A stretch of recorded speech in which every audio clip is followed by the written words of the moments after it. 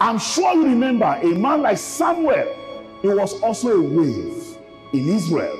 When Samuel came on board, Saul decided to kill all witches and men and women who operated familiar spirits. Because as far as Samuel was alive, there would be no need to consult those people. It was a wave. Nobody remembered the witches in Israel until after the demise of Samuel. It was a wave, and a positive wave. I'm also thinking that we are waiting for such an endowment from heaven to become a positive wave in your generation. So much so that your life will be synonymous with something very positive.